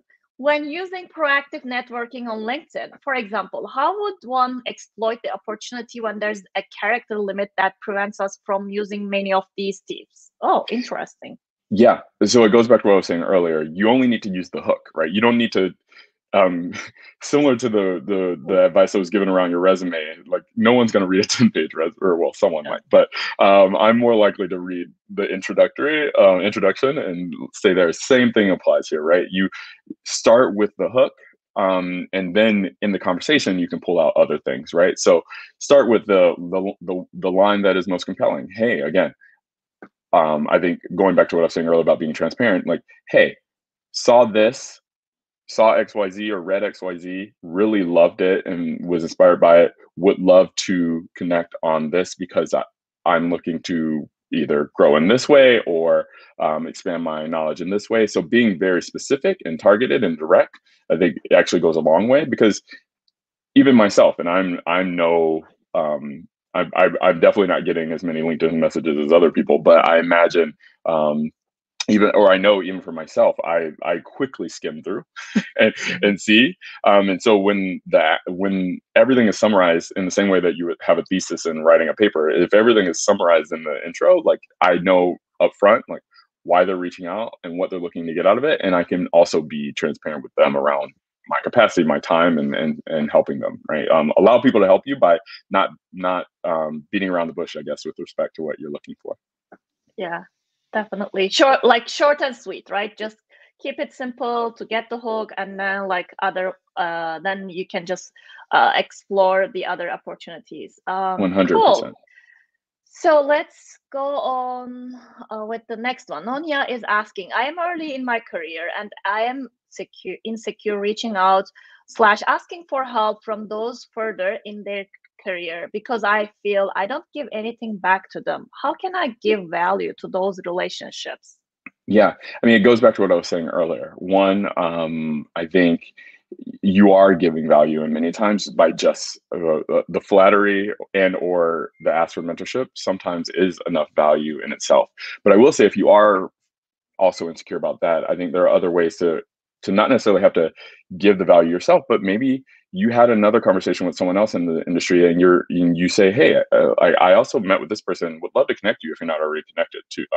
They're in a similar field to you, or they do similar work as you, and I'm happy to facilitate. Right. So that happens to me all the time. If I'm doing research on a new space or learning about a new industry, I oftentimes offer up past people that I connected with to the person I'm talking to. Like, hey, I don't know if you already know this person, but let me connect you because it seems like you're working in a similar space or you're experts in a similar space. So that's also how you build your network and also build value to a network, right? You don't necessarily have to be the expert to also be a hub within a network, right? You just have to be the connector. So oftentimes you can have value by just connecting people without necessarily having to have the expertise, right? But I will say again, don't downplay the value of the flattery and just the ask for mentorship, because a lot of people, that's what they're looking for later in their career as well. Yeah, true. Amazing. And then Rachel, do you use any tools to organize your contacts?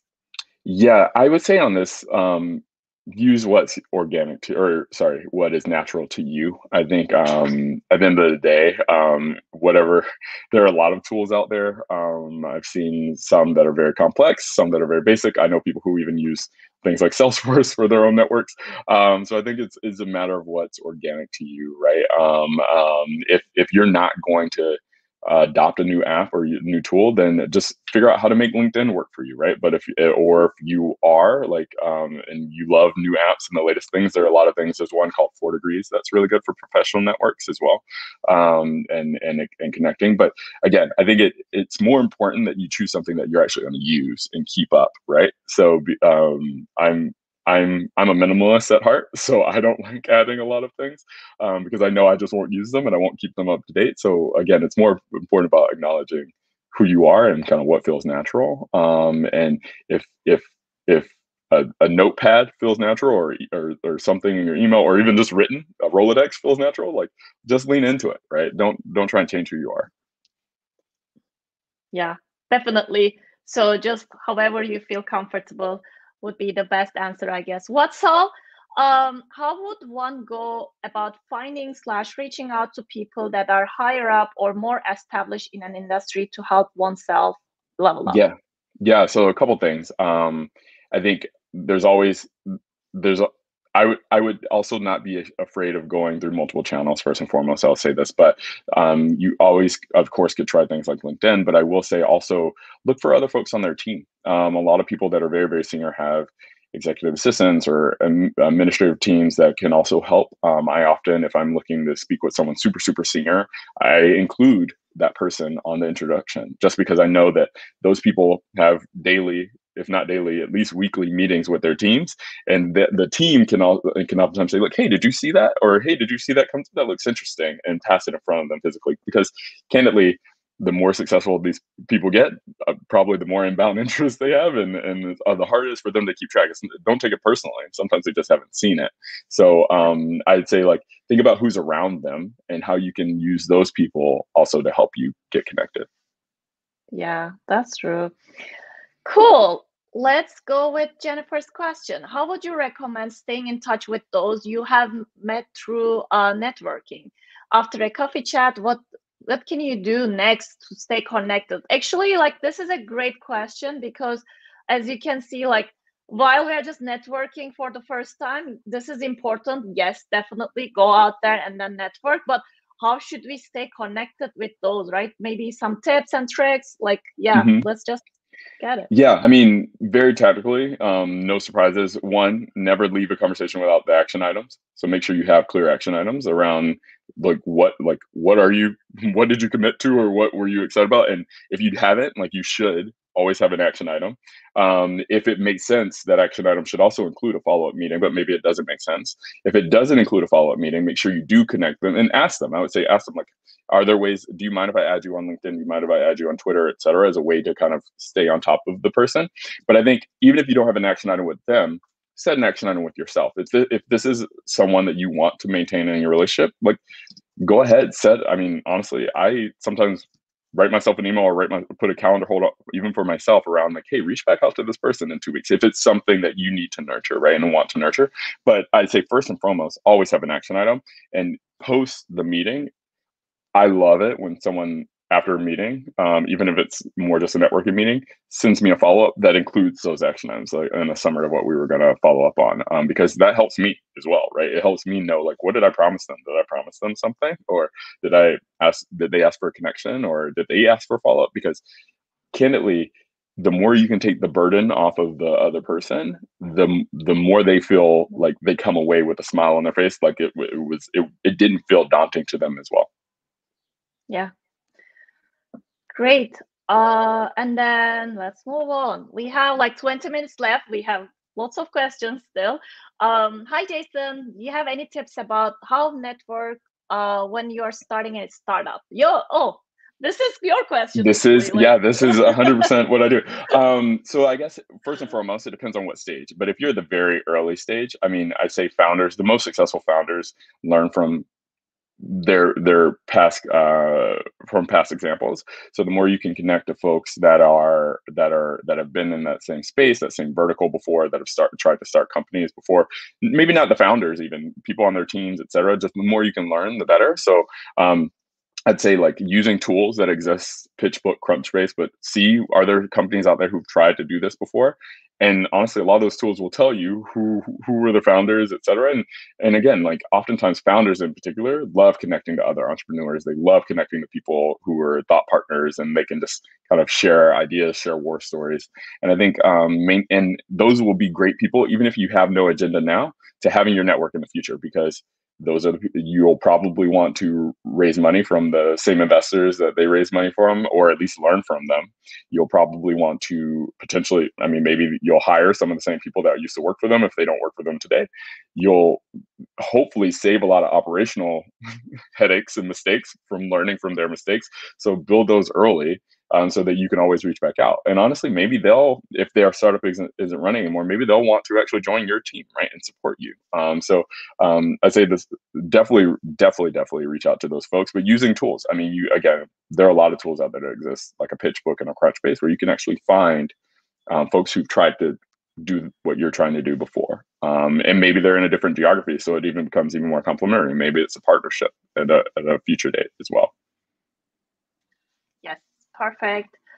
And then I'm from India and I am moving to California for my master's this fall. Wow, congratulations.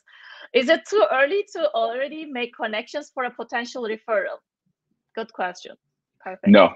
I would say you should always, it's never too early to make a connection. I tell this to everyone, founders who are raising money or people generally, but you never want to feel like you're at the last minute when it comes to connecting with someone. It's always better to have connected with them before, so that it's just a follow on when you actually need something, whether you're raising money, whether you're looking to hire, et cetera. So the more you can create connections without an agenda and without kind of an urgent need, the better. Because the last thing I want, or well, I wouldn't say the last thing I want, but something I don't enjoy is when my first conversation is when someone is asking me for money or introduction to a program, etc.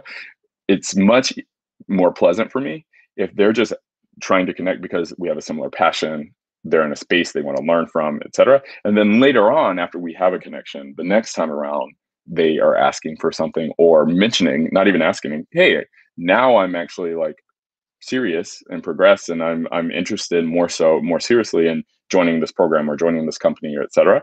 So I'd say start the connections now when you don't need something, so that the next time when you do need something, you already have a rapport with the person, right? Yeah, it makes it more natural actually when you give some timing in between, I guess, right? So they don't think like you take the advantage of that networking. So it just makes it more natural. Yeah, I agree. Cool. And then let's go to the next one. Jenny is asking, hi, I'm taking online classes and was wondering what would be a good way to network / develop a relationship with my classmates / professors. Yeah, online is the tricky part.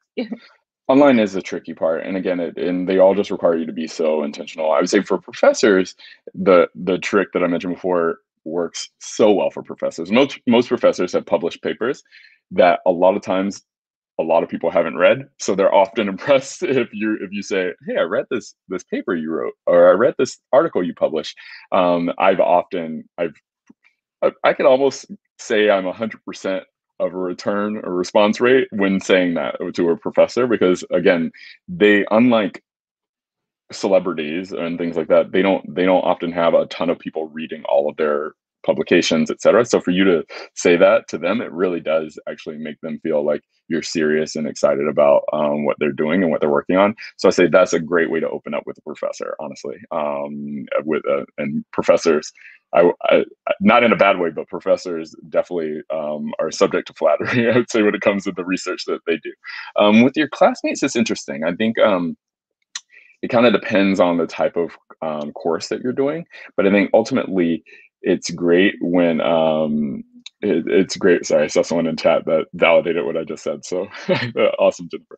But it's great when someone oftentimes for me at least, when approaching a new class, like find a way that you can provide value to that group. Like maybe you're the person who creates community. Maybe you're the person who is helping them like understand who else is in their class ahead of time. Maybe you're the person helping them stay on top of things. But I think find a way to start early, becoming a little bit of a hub within that network by providing some value to the network. And maybe the value is just connecting people. So maybe like by starting, like say, hey, I'm really interested in making sure that we all get to know each other. Like, is it like I created this group, I created this LinkedIn group for everyone, or hey, I created this Slack group for everyone, et cetera, right?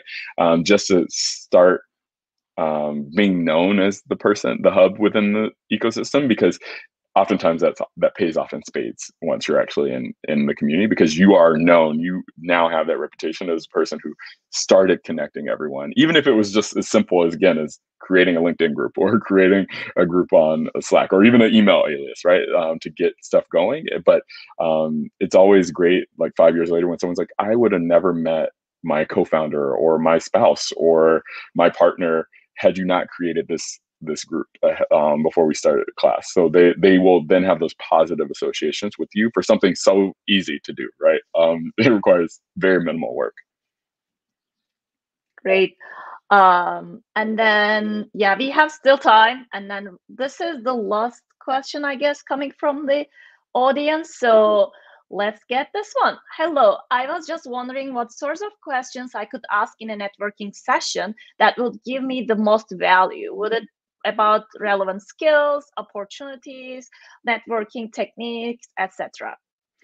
I think so there's a lot to unpack here. I'd say first I'll unpack the word value. I think one most value in the relationship, I think honestly is how can I help you?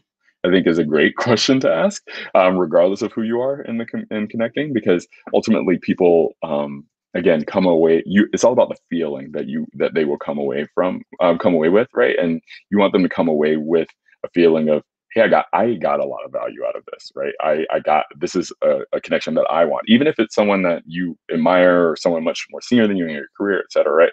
So I think definitely, even if you're just closing the conversation with that, like definitely try and think about how you can also provide value to that person, either through another connection or through support, maybe a referral, maybe the recruiting, et cetera, right? I think secondarily, I think the just candidly, another way for you to make sure you maximize the value of the relationship is like, hey, make sure you close with a, hey, would you mind if I reach back out if I have another question, or would you mind if I reach back out if to share with you my progress or something, to make sure you open the door for future connections, right? Because it's not about the value you're going to get in that one conversation. It's about the value you're going to get over the lifetime of that relationship. So make sure that you don't leave the conversation without opening the door to future connections, even if you don't know what that future ask will be, but saying like, hey, do you mind if I reach back out if I have another question, or hey, do you mind if I reach back out if to share with you my progress on this paper or whatever you're doing, right? And they're oftentimes are going to say yes, especially if it's just to look at something over an email or to answer a question over an email. Yeah, great.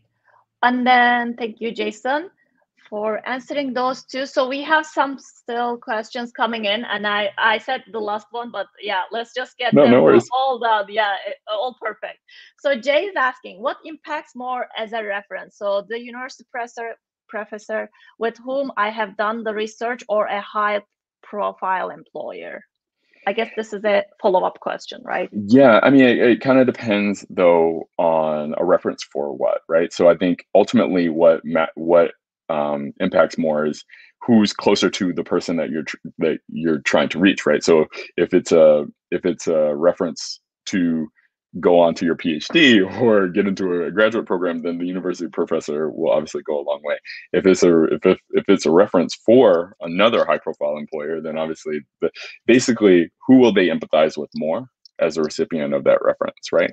Obviously both is always great. You can do both, but I think like that would be my answer there. Like think about you don't need to have a singular approach to this, right? You should always have adapt your approach to the audience that you're addressing. Mm-hmm. Perfect. And then the next one is actually, I read this one too, so I will just kind of elaborate a little bit from what I'm understanding, but let's just read it through. Jack is asking, I'm about to join my first job, but not too keen on the location. I will work there for 2 years. How would you recommend moving locations within the company? I guess this is about like how to network within the company when you are just, moving the location. So maybe we Yeah. can elaborate a bit. Yeah. I would say start now. First and foremost, I think you can probably find people even before you even start, like on LinkedIn, et cetera, that are in the location you want to go, right? So I'd say start building those connections now before you need it, because those will be the people. I'm actually helping someone now, similarly, even at Google, but those will be the people who can then say like, oh, I know this person was very interested in living here or moving here, relocating here. As soon as I see a job pop up in this location, like I'm going to share that with them. And what you want is to reach a point where you're getting the inbounds instead of you sending the outbounds, right? So by making people aware of your goal early and often, they will then share with you when those opportunities arise, right? So then you will have inbound opportunities. So I would say start now. 2 years will fly by. So start now, look who's there.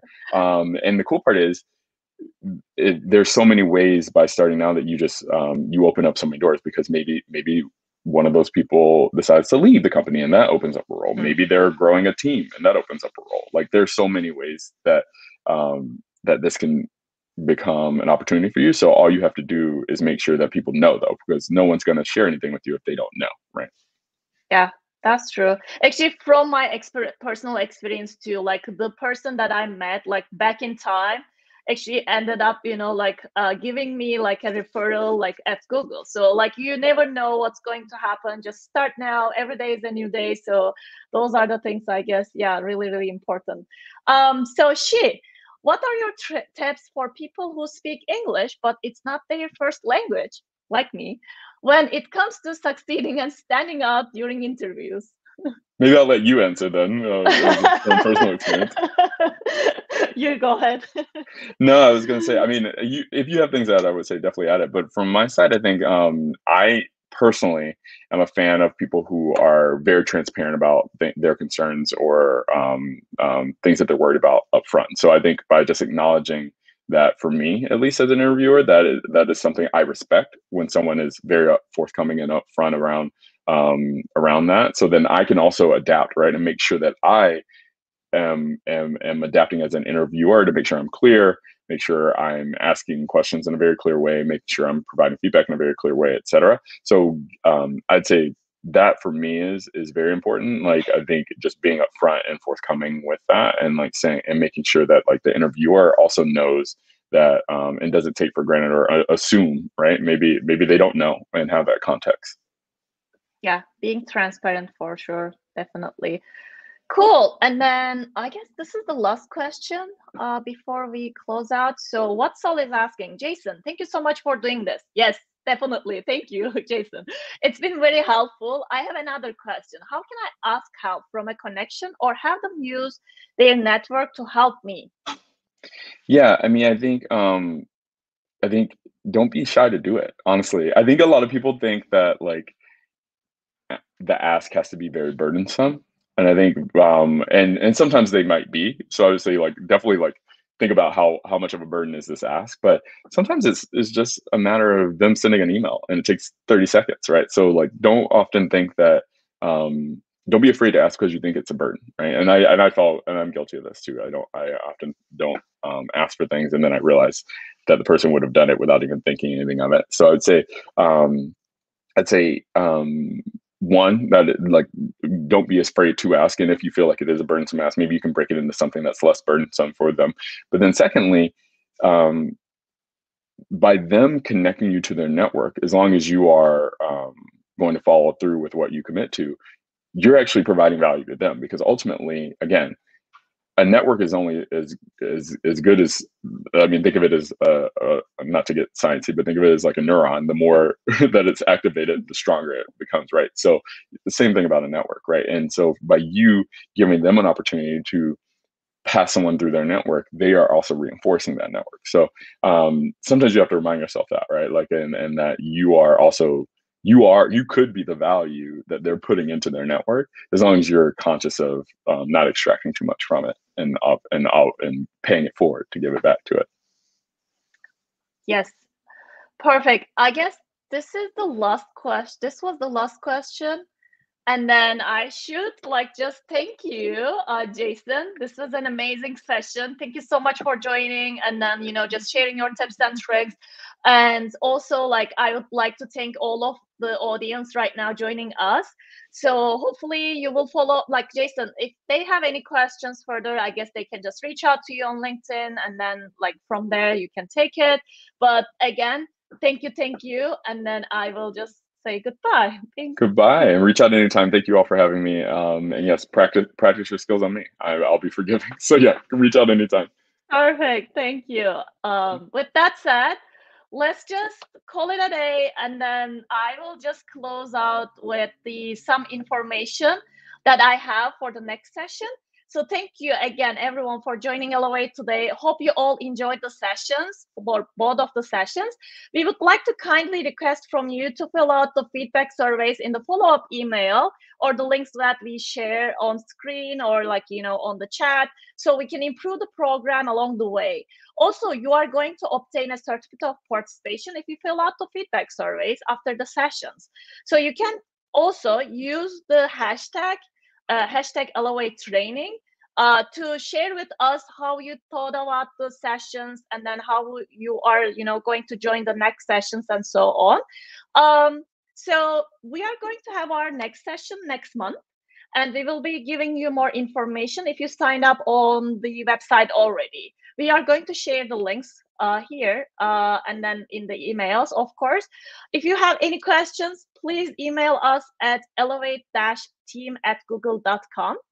And with that said, we are looking forward to seeing you next month. Till then, take care and stay safe.